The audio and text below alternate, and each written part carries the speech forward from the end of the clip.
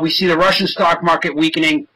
We see a new, this is a big one, the Russians have, of course, most of the assets that were taken from the oligarchs after Putin took power, after Yeltsin gave them to the Jews.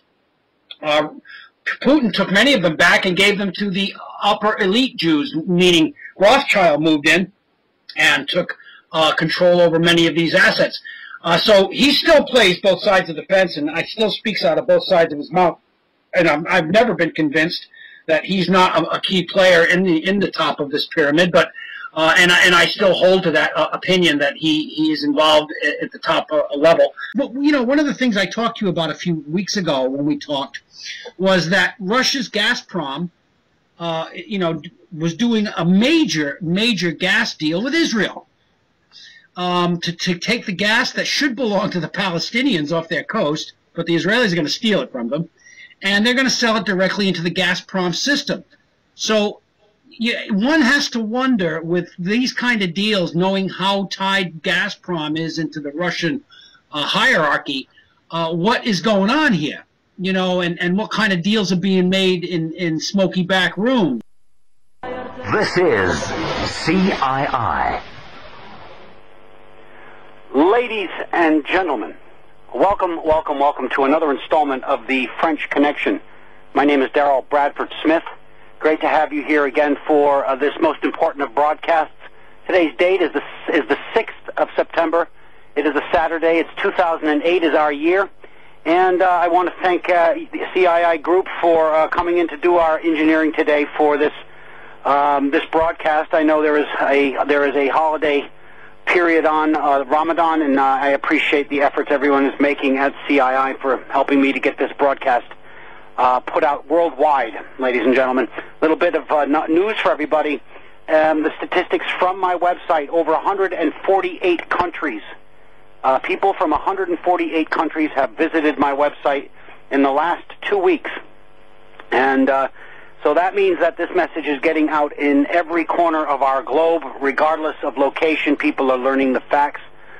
We have been talking about who is running things and who has been running things for generations on our planet. This information that we share on this broadcast, The French Connection, is about how to understand what really is going on in the geopolitical realm of our Earth.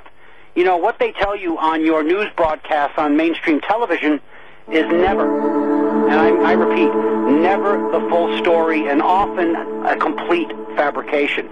There are reasons why the people who run this planet want to keep you from the facts. Much of it has to do with greed.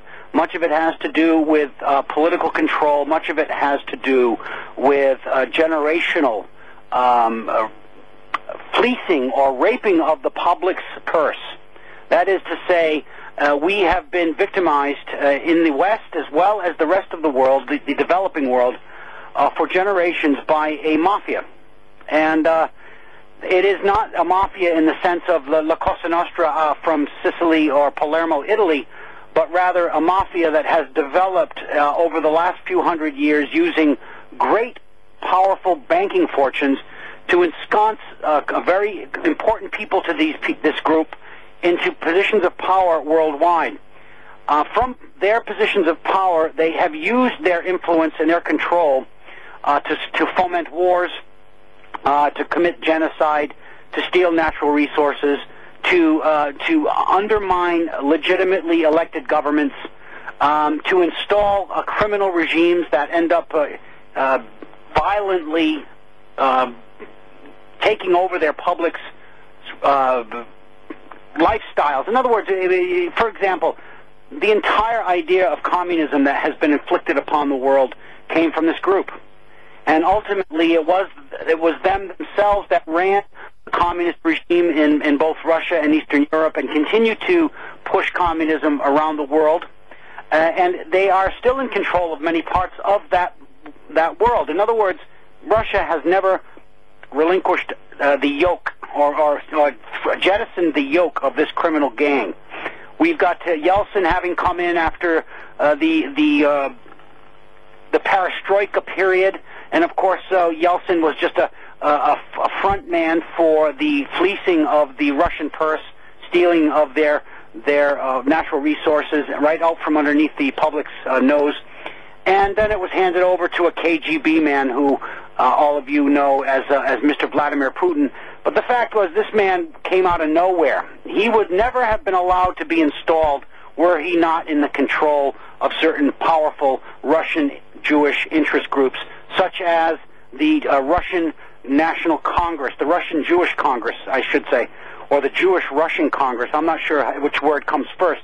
The fact is it's very little difference between the way that happens and the European Jewish Committee for control over Europe, or the American Jewish Committee, how these groups run our governments from behind the scenes.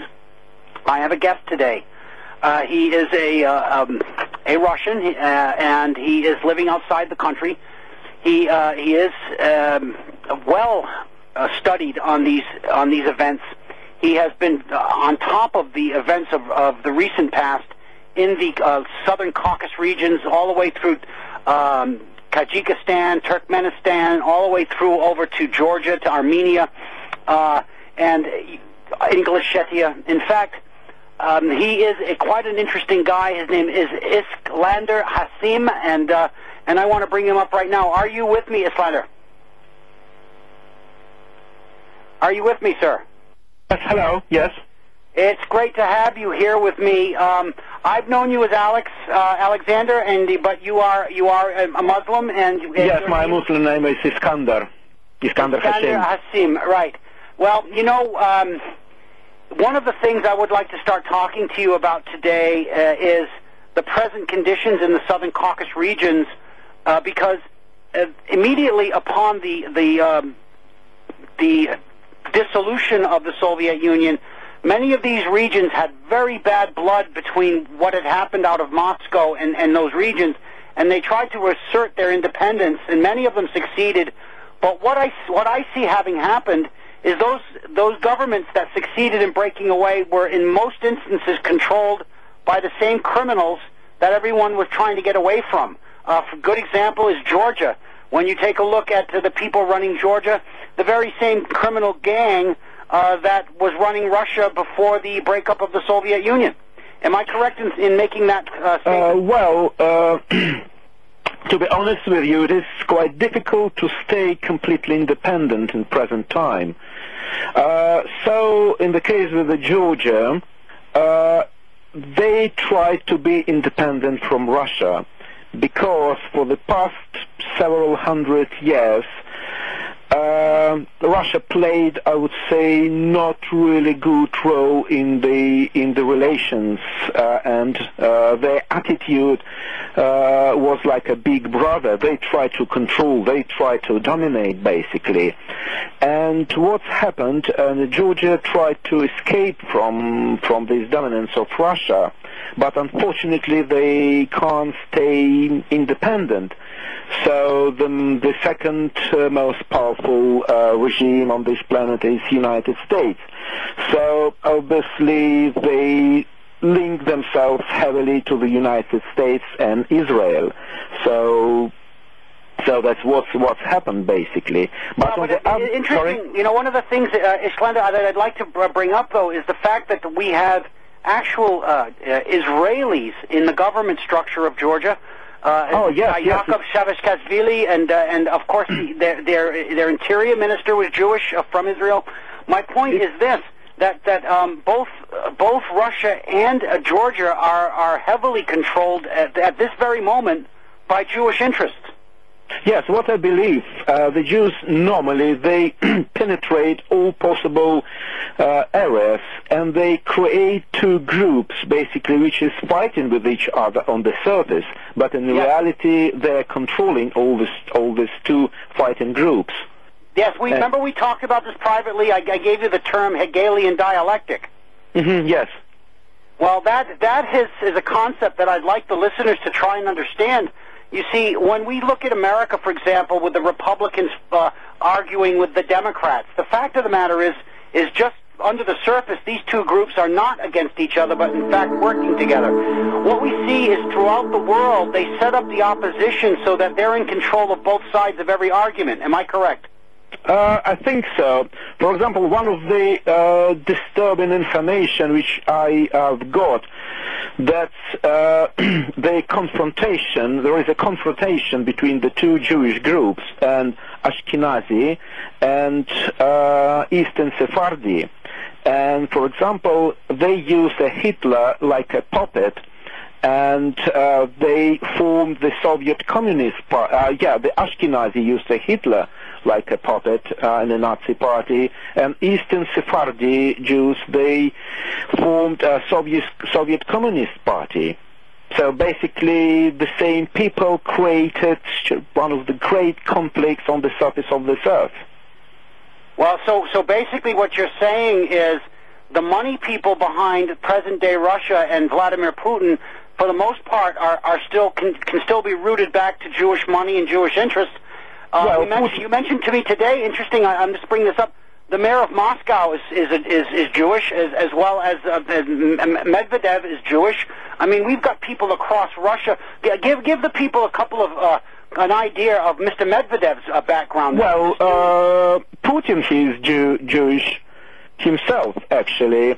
And, for example, in one of the interviews of Abramovich, millionaire, Jewish Russian millionaire who lives in London now, and he's, well, on the surface he's an enemy of the Putin.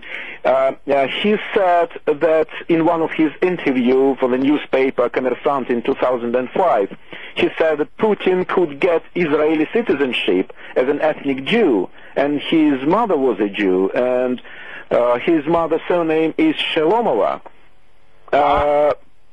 So the new president, Dmitry Medvedev, but according to the Jewish archives, his real name is Menachem Aromovich Mendel. And so his name is Mendel, yes, Mendel, that's right. Yes, and his father name is Aaron Abramovich Mendel. And his President Medvedev Mendel wife, she's Jewish as well, Svetlana Moiseyevna Linnik. Boris Lushkov, but they're positioning themselves as a Christians. So you could see often on a TV screen their presence in the Orthodox Christian Church. Can I stop you for a minute, because there's another very important concept for the listeners to understand, and that is called crypto-Judaism. And what we have across the Western world is Jewish people who make believe in the public that they're Christians. A good example would be John Kerry, the man who ran for president in the United States. His name is actually John Forbes Kerry, and his last name is Kahn. And Madeleine Albright is a very British-sounding name, Albright, but she's Jewish. General Wesley Clark, you'll remember him from the war in Serbia and Bosnia-Herzegovina. He's also Jewish. In other words, we've got crypto Jews across the world making believe they're Christians. Mr. Nicolas Sarkozy is Jewish. His grandfather was one of the most prominent Jews in the world, and he makes believe he's Christian. So this is not a new tactic, is it, Ishtar? But on the other hand, in the case of Boris Lushkov, the mayor of Moscow city, he's trying to destroy the image of crypto Jews, because he started participating in the Jewish holidays, basically. His real name is Katz, and Lushkov, he used the surname of his first wife. So, for example, you could see his presence on the celebration dedicated to the Jewish festival of Hanukkah. And he was of Rabbi Berel Lazar, the chief rabbi of Russia. He leads the first candles in a big Hanukkah menorah set on Manesh Square. And the next day you could see him praying in Orthodox Church. Yeah, Yeah. This is very, very unusual, I would say. This is the new step, I suppose, in the creating the image, the image of participating in the main religious activities. Now, how many Russians are aware of this? I know in America the people that are aware of crypto Jews running the country from behind the scenes is very few. The press, of course, in the United States and in Europe is completely controlled by Zionist criminal interests. Is it the same thing in Russia? The press? No. Russia has a long history of problems with Jews, basically, and I think that quite a lot of Russians knows that the revolution in 1917 was made by Jews people, and I think I would say maybe 60–70% of Russian population knew what is going on. But on the other hand, they just stay calm and they don't want to change anything, basically. Nothing. That is very sad because essentially they are, if you take a look at history, Stalin had the same kind of controllers in his life. His wife was Jewish, and he had very powerful interests helping support him, including Roosevelt over in the United States and Churchill helping him to remain in power. And he starved and murdered people in the southern Caucasus regions and through the Ukraine area. 30–40 million people starved to death at his hands. We're talking millions of murders by his decisions. The fact is that if the Russian population does not come to this truth and do something about it, they're going to become victims, just like the earlier Russians did. Am I correct? Yes, the Russian population, most of them are Orthodox Christians, and there's a very strong idea implanted to them to be a victim, basically. So they like to be victimized, they like to be a victim. That's, I suppose, one of the big problems with the Russians.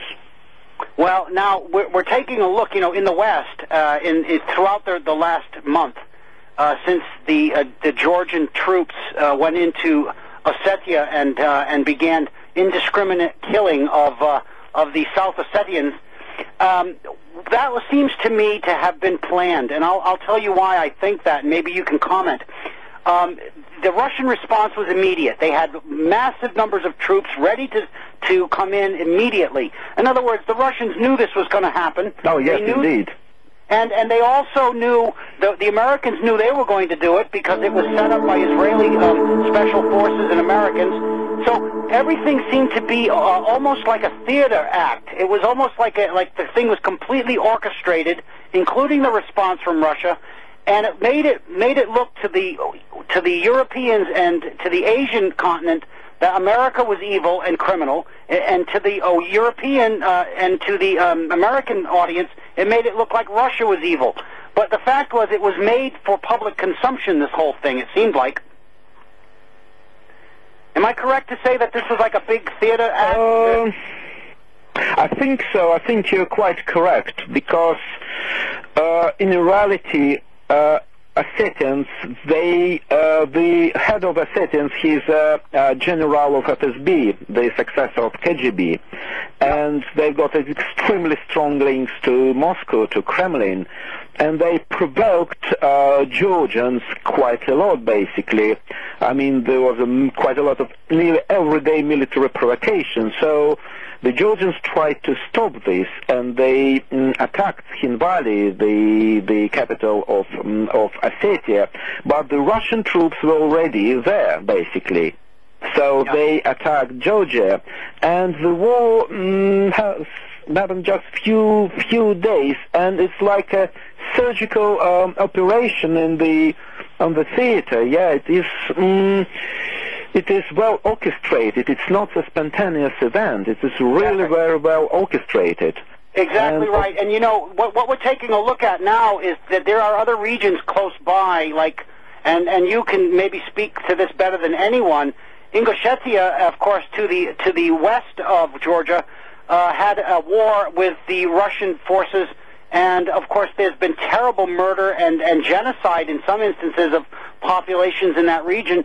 And anybody trying to speak out about the facts regarding the murder of so many civilians in Ingushetia have been actually killed since. There have been more murders. They're continuing to do that. Am I correct in saying that? Well, in that conflict, Russian forces slaughtered around 100,000 civilians.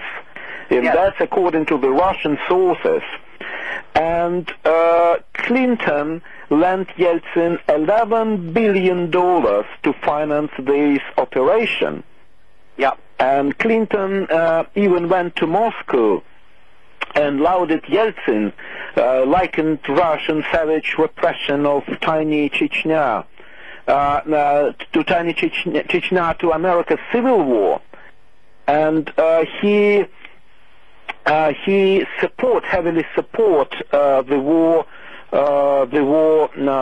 Russian war in Chechnya, which actually lasts for the past 300 years. Russia tried to control this Caucasian region, and really for the past 300 years they killed enormous amount, just literally slaughtered enormous amount of completely innocent people. Yes. Yes. Well, now let's get into the general control of this region and what the goal is. My research tells me that America's economy is in very big trouble worldwide. We have seen the complete destruction of the American dollar. They have gone from the largest creditor country in the world and in 20 years become the largest debtor country in the world. We are on the verge of an economic collapse in the United States. The point being, the Russians, on the other hand, have been strengthened lately. They have been given new money in their treasury. They have been building new equipment for their military, and so it seems like countries such as Iran are inviting the Russians into Iran. This is astonishing to me because here they are. Russia is thoroughly controlled at the top by Jewish interests, and the Iranians are inviting them into their country. They're inviting the Russians into Syria. My point is this. It won't take an army of Russians to take over Iran. They'll already be invited. They won't have to attack. They'll be invited in. And so it seems like they're making a fatal error here because, as you know, and I know, and many people know, Zionist control of Russia is not a myth. It's a reality. And why would a country such as Iran invite Zionists into their country and seemingly in opposition to Israel? It seems like a big fraud, and it looks like within the next couple of years that whole region could be in the hands of Vladimir Putin. Well, it's really quite difficult to say exactly what is going on in relation Russia and Muslim countries, because in reality Russia is a great enemy of Islam, and they're fighting Islam. For example, it is really very easy to open the synagogue in any Russian town or city, but virtually it's impossible to open a mosque. And there was still persecution of Russian Muslims happened in Russia, and literally Russia still killing thousands of Muslim or Caucasian region. And on the other hand, they've got very good relations with Iran and other seems to be Muslim countries. That's from my point of view as a Muslim, that's bizarre. That is extremely strange things what is going on. It is very difficult to understand. Well, this is why I just made the statement, Iskander. I made the statement that it seems to me the larger goal here is for ultimately. I mean, Putin has done a good job in the public eye as being a Christian, and his countrymen are holding him up as a very popular leader. If you look at if you ask a Muscovite or you ask somebody from Vladivostok or any place in a large major city of Russia, if Putin has done a good job, everybody is almost to a man says, yes, Nearly 90% support him, I would say so. Now, but many people don't realize under the surface there are other plans on in the future that are going to change Russia's life dramatically. Now, I see this as a fraud, and I see it as a period of preparing for a new attack into the northern region of Iran as well as into Iraq, because America can't continue in Iraq. There's no more money to spend by the Americans. So what's going to happen when the American military can no longer hold Iraq and they have to walk away? What's going to happen when Afghanistan erupts with the Taliban and the Americans have no more money to finance their military? Who's going to come in and fill up the vacuum, fill up the void? Of course, it will be Putin's forces. He has a full treasury. He has been saving tons of gold. Over the last 3 years, he's bought over 1,000 tons of gold, this man, putting in his treasury. He is a creditor nation in the world. He has a positive balance in his treasury. My point is this. As far back as I can look into history, the Russians have been receiving, even under the Soviet regime, the Americans were giving the Soviets technology and cash throughout World War II, and it didn't end after World War II. The entire Cold War was a fraud. And there was high level of contact between people like Armand Hammer, a very prominent Zionist Jew, who would bring technology from New York into Moscow, and they were sharing information and capital, and the Jewish bankers were giving money to Russia when they needed it. My point is this. What we've seen on the surface is a Cold War, but what was really going on was world domination of a single group, in my view. Well, as I said earlier, what the Jews doing, they creating two opposing groups, basically. So the majority of the population on this earth believe in the conflict, and they try to take any part of this conflict, basically, to be busy, but in reality just the one group who is in control. For example, in Moscow, there's really a lot, thousands of Jews who is literally emigrating from Israel to Moscow. And in one of the interview in the Jewish newspaper, I don't remember who is exactly, he said that we are trying to build even Lushkov, the mayor of Moscow, said that we are trying to build a new Jerusalem in Moscow. I suppose they try to replace the very bad image of Israel and America in the world, and replace it with Russia, basically, with a new, refreshed image. But not too many people know that this is the same, basically, the same tool, run by the Jews. Well, Iskander, I have a question for you. I know recently they announced, and Putin announced, the opening of his party, his political party is opening an office in Tel Aviv and Jerusalem, and so it's the first time Russia has actually entered Israel with some of its political movement. So basically, what we see is this is not just clandestine anymore. They're actually starting to make moves in the open. Showing that they work together. I mean, what is Vladimir Putin's political party opening up offices in both Tel Aviv and Jerusalem? I mean, come on. And could you give the people a little idea of some of the men and women, some of their names of people behind Putin that are running things in Russia? Well, this is really quite difficult to say, because this is really hidden information. It is extremely difficult to say who is in reality behind Putin, and unfortunately I can't tell you the real names, but I think that the all links goes back to Israel. How about the Chabad Lubavitch under Lazar? Lazar's Chabad Lubavitch Association of Jewish Communities in Russia. Well, Ben Lazar, he was introduced to Russia in the 90s by the head of the KGB. This is quite interesting. This is quite interesting point. And Ben Lazar, he's heavily supporting President Bush.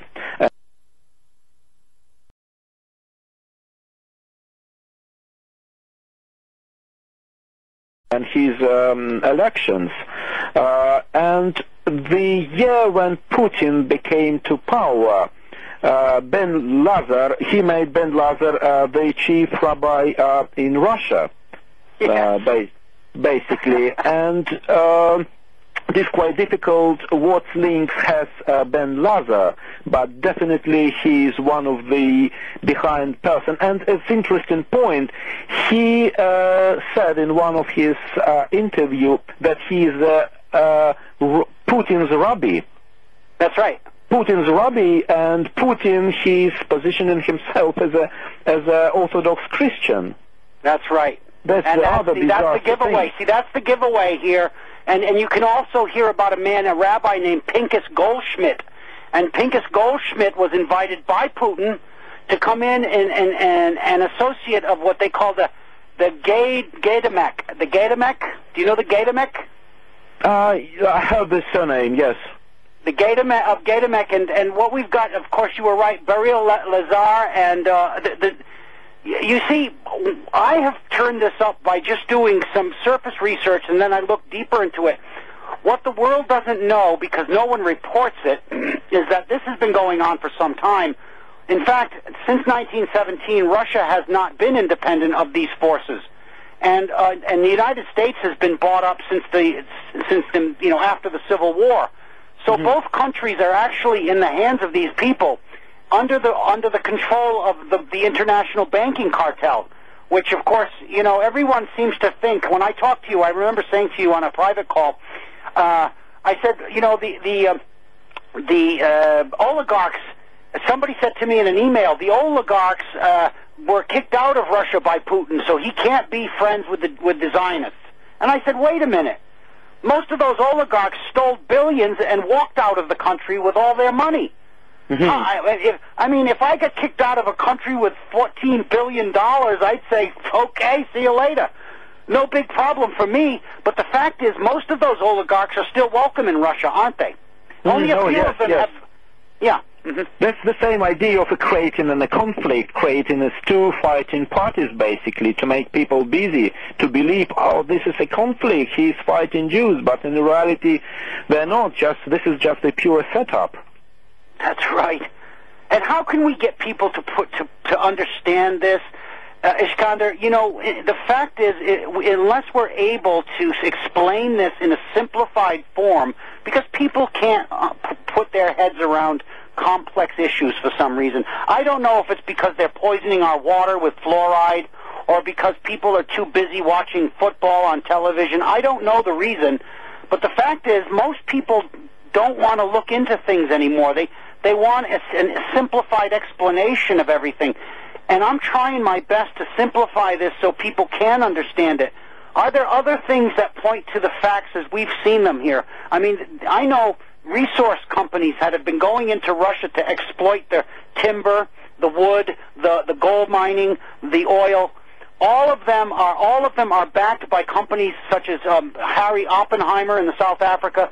People like of course, Mr. Rothschild's firms are in there in a large mass doing joint ventures. Companies like ExxonMobil, BP Amoco. In other words, these forces that we're talking about in the West are actually in Russia in very large numbers, exploiting large amounts of natural resources. Are they not? Oh yeah, that's right. Yeah, Russia became integrated in the resources because they contain a great amount of natural resources like oil and metals and gas, and obviously they trying to use Russia in this sense, and it is quite interesting point that according to one sources that Putin, he is one of the richest men on the world, and Russia has enormous amount of money, but the general population, for example, if you take teacher in the school, his salary is about $200 per month. That explains quite a lot. Yes, and but then again, you know, we've got the treasury of Russia filling up with large amounts of money. Now, here's an interesting thing: they allowed, after the fall of the Soviet Union in 1989, they allowed public social problems to erupt. Now, here's one of the telling points. The Russians didn't have terrible drug problems in '89. They had here and there. They had some problems with heroin from Afghanistan, but the major problem, social problem in Russia, was alcohol. No, yes, now, indeed.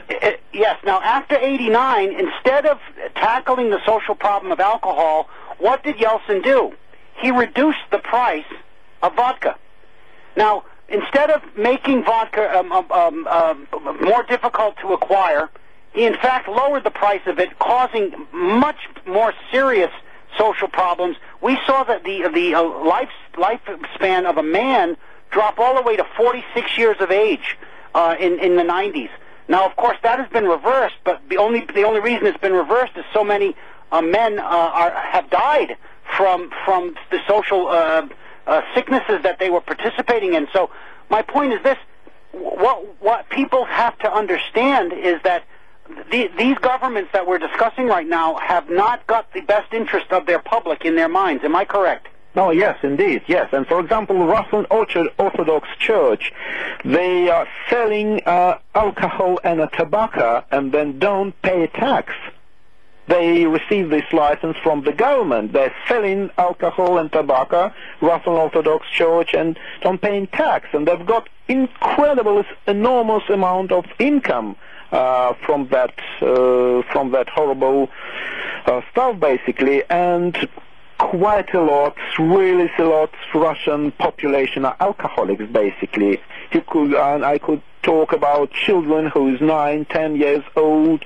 They're drinking, they're sniffing the glue, and the problem with drugs is really enormous in Russia, and that started from perestroika in 1985.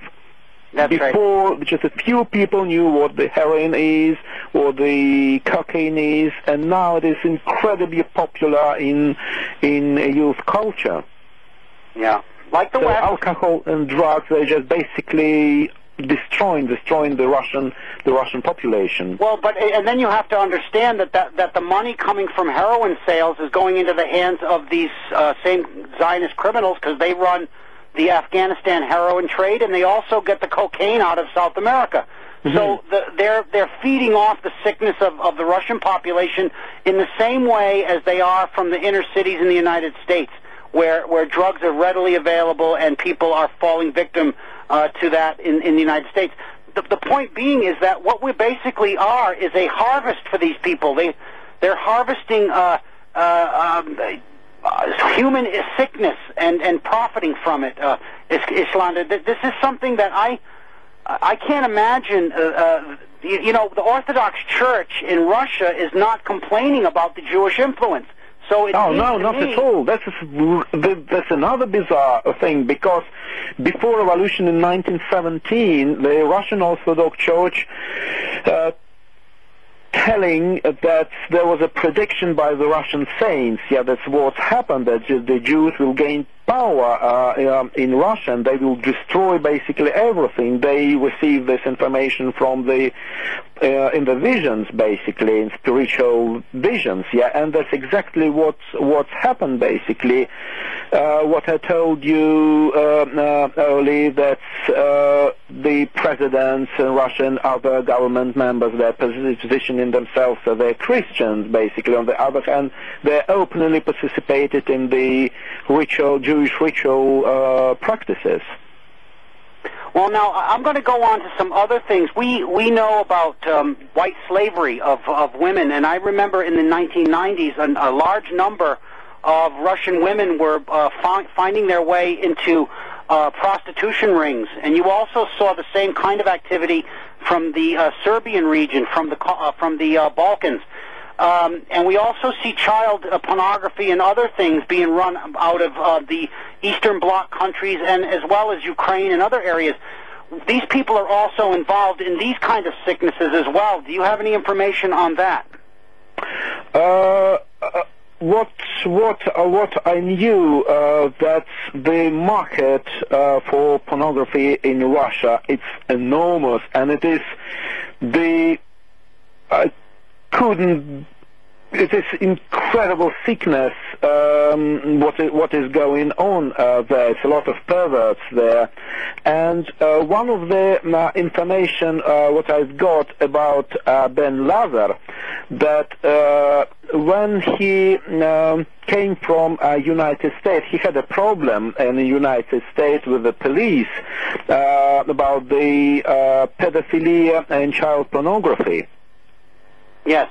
That's the other alarming aspect of his activity in Moscow, and I don't have much exactly information about the people involved in government in such affairs, but you know, that information is enough to think what is going on if Ben Lazar had problems with the American police with the child pornography and pedophilia. And he's still prominent in leadership role in the Zionist Jewish community of Russia. Oh yes. Ben Lazar, yeah, he's chief Russian rabbi. How about Lev Levini from Israel, also working with Mr. Putin, the richest man in Israel? Lavini. Yeah, Lev Levini. Yeah. You know, you can't make this stuff up. You know, it's astonishing. I do need to ask my engineer if we can take a 2-minute break at this time. I've got to take a moment for myself here and rush back to everybody if that's possible. Can I get Bashir to hold the line for a moment? This is CII. Ladies and gentlemen, thank you very much for that moment. I've been sitting at my desk here drinking lots of tea, and you know, that's what happens when you drink lots of tea. Ishlanda, I'm so sorry I had to run away and take a moment for myself, but you know, we're back here. Look, I want to bring up a couple of more points before we finish this discussion here. I see that the world's economies are in very bad condition. I see the Middle East on the verge of a staged conflict. I see the Israeli component posturing about Iran, and I see the Americans saying they're going to support Iran, and I see the Syrians saying we've got this and that. And I'm even reading in many of the alternative press places that, oh, it's, you know, Putin is going to save the Iranians and this and that. So much lying, so much nonsense, but I have to tell you, I fear we are on the verge of a terrible period of catastrophes all over the place, and I'm wondering if you see the same problems, and what is your opinion on these on what I just said to you? Well, you're meaning that the world is facing the major financial crisis. Well, it's not just a financial crisis, but it looks like they're trying to set up a staged war in the Middle East to make everybody, you know, it looks like they're trying to get World War III going, to me. Well, my point of view, to be honest, is religious. As a Muslim, I saw this as a conflict before appearing what in Islamic tradition called Michel Dajjal, or in a Christian Antichrist. So the whole conflict, or the whole world problems,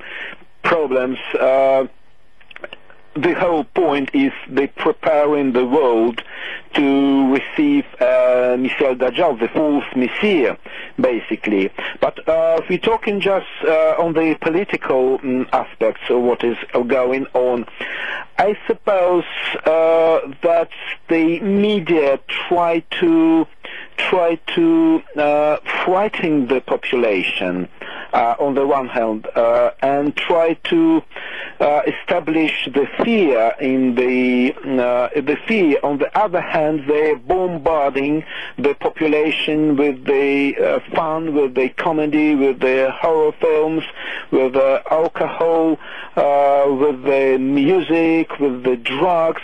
They try to hypnotize the whole population with fear and with idea of fun, idea of entertainment.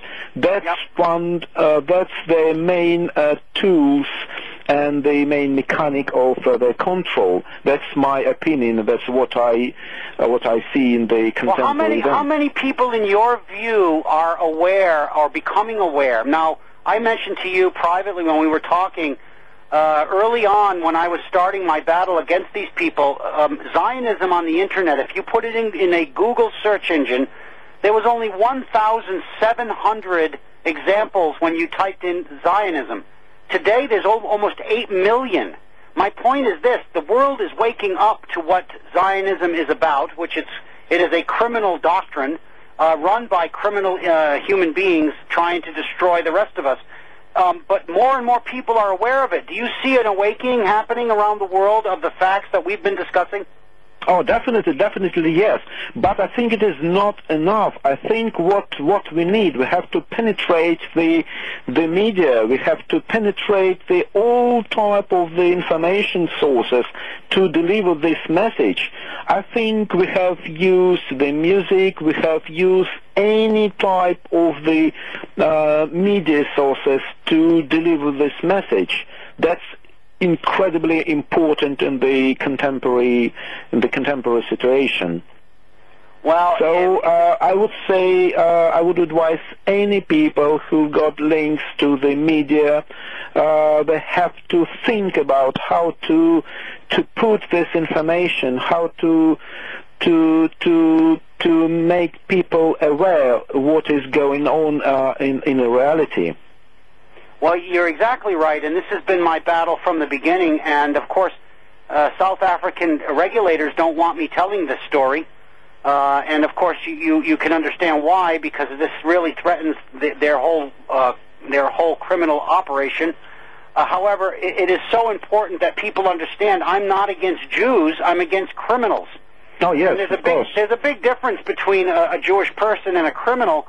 What I've discovered over time is the Jewish community that go to work every day and sit at a desk or they support this criminal gang because they have been lied to like everyone else.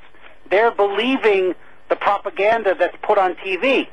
What I'm hoping to do is to inform the Jews about Zionism so that the Jewish people themselves can turn on their own leadership. Because if the Jews themselves turn on this leadership, we have a chance to defeat them. What do you think?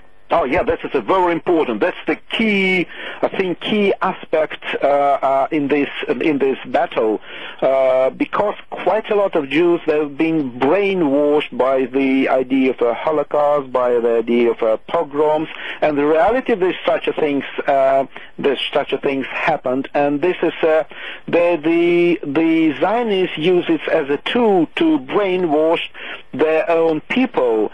To feel the victim, they have to unite over Israel, basically. So, but on the other hand, there are more and more Jewish people who became aware what is going on. For example, many years ago, one of the Jews who told me, who opened, I would say, my eyes on the reality of Zionism, on the reality of Israel. And it is, I would say, thank you for this. Yes, well, it's, you know, my most powerful ally in this fight has been a man named Benjamin Friedman.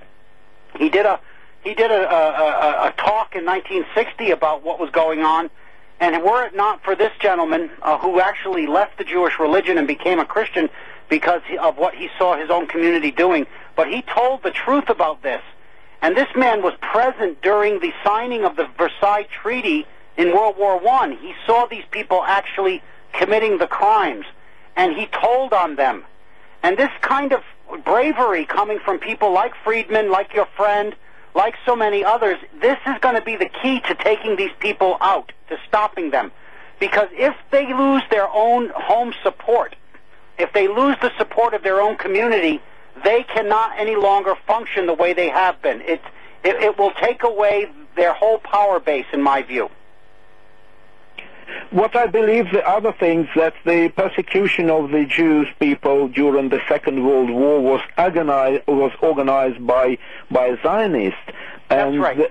And they trying to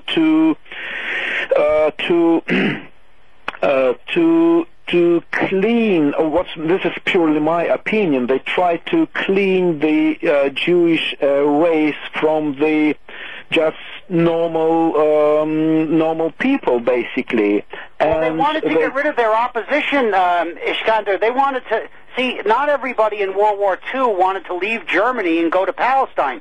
And so yes, indeed, yes. Well, the ones that didn't want to go, they ended up working in IB Farben factories building bombs. Or they worked in work camps, or they were sent in holding camps, because they were the opposition to Zionists, and they had to be done away with.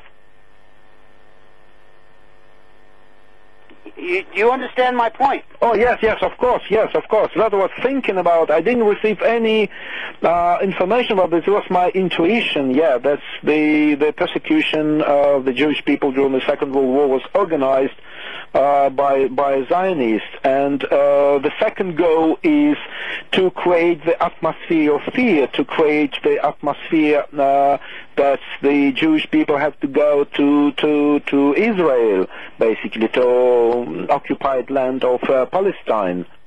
Well, we know today the group, the country that is committing apartheid at a level unseen in the world in generations, if not ever, is Israel itself. Of course, you know, if you go to Israel, you immediately are aware of the fact that there is a hierarchy of control there, and that if you are not Jewish in that country, you are less than nothing. And that's how they feel about the Palestinians. These people on their own land have been turned into to cattle in the eyes of the Zionists. And this is a terrible state of affairs. And, you know, to bring this kind of subject up during Ramadan, I want to bring up this final point here before we end our interview. Ramadan is a period of peace as far as my understanding of Islam goes. But peace at not at all costs. Peace is something that must be earned. You can't. Peace is not automatic in this world. There are evil, criminal people in our world, and if you want peace on this earth, you have to be able to put your effort into stopping evil. So what we need to do, I think, for people celebrating Ramadan this month, this period, they need to take an active role in informing other people about the crimes of this group, so that we can begin informing the rest of humanity about these criminals. And Ramadan's a good period to do that, I believe, because people are coming together and speaking with each other during their celebrations in the evening. And I think it should be taken advantage of by every person celebrating to tell others about these facts. How do you feel about that? Yes, I think that's right. You're right. And peace in Islam doesn't mean not to act. I like one of the saying by the Muslim poet Jalaluddin Rumi about a jihad, about the holy war. I try to can't find it. I don't remember by heart. But anyway, the idea is that it is important to take the spear from the mad people. And the spear, the only way to take the spear from the mad people through the holy war. It's through the doing something. It's through the fighting the evil. So that's the very important part of the Muslim faith. to struggle, and if you see the evil, you have to stop them with your hands or with your words. So this is important part of the Muslim religion, obviously. Well, I have advocated doing it with words, because if we were to do anything other than words, they would use that as an excuse to stop us from telling this story. You see, this message needs to go farther out into society, and immediately when violence erupts, it's going to be a complete crushing of this message. So what I've tried to do is to tell people who are following my message to let's do this peacefully if we are at all possible to do. We must spread this word and not advocate violence, because violence will get us attacked physically. Now, we may be physically attacked anyway because of what we're doing. However, it is still my responsibility to try and stop the violence and continue the education process, because I think the only hope we have to defeat the evil is through education. And that requires people to turn away from football, to turn away from the things you described earlier, you know, all of these diversions, these nightclubs and the rest of it, and start paying attention to the world around them and start listening to the facts as they've been discovered, so that we can unite together. You see, I am not from the Muslim faith, but I am somebody who has come before everybody to try and unite people. This is about bringing people of goodwill together in the world, from all groups, from all walks of life, so we can all together turn on these criminal, evil people and stop them. And it's possible. I believe. Remember what I said to you yesterday, Iskander? I said to you, all good ideas started with one person. Well, yes. We are far bigger than just one person today, and we are growing in numbers, and we must continue the growth of this message worldwide. And that is my hope. That truly is. Do you have a last statement you'd like to make to the listeners? The last message in this program is you have to think, you have to avoid at any cost the contemporary culture, which is infiltrating your minds, infiltrating your heart, and stay with Allah and study the way of our beloved Prophet Muhammad sallallahu alaihi wasallam, and trust in Allah, and learn through the history of Islam the relations and between the Muslim and the world, and particularly Jewish people, and to use your heart in all relations, and use your mind and spread the word of wisdom and spread the word of knowledge, what is going on if you possess this wisdom and if you possess this knowledge. Well, I'm very grateful to you, my friend Islander, and Alexander. To me, in our conversations, it's been a wonderful 1-hour discussion we've had today, and you've enlightened me in many ways. I told you not to share a lot of that information you had with me before the show, so I would be as surprised as the listeners, and I have been. It was everything I thought it would be. Look, ladies and gentlemen, the French Connection does not get paid to do this. I have been doing this as a benevolent, as a free of charge. I have always been, never been paid to do this work. It's because I care about the human family, and I want to share my hopes for the future with everyone in South Africa, Pan-Africa, Europe, and America. And I have financial needs to keep this message going. If any of you have a generosity that you would like to help me to keep this message going, please find a way to do that, because it is so important that I keep going, and it's so important that everyone who is learning about this can continue to learn from the French Connection and IamTheWitness.com. Until the next time, ladies and gentlemen, this is Darrell Bradford Smith telling each and every one of you to be well and have a great holiday period for all of you in the Islamic faith. And for the rest of you, be well. Bye-bye now. Contact Rapid now on 08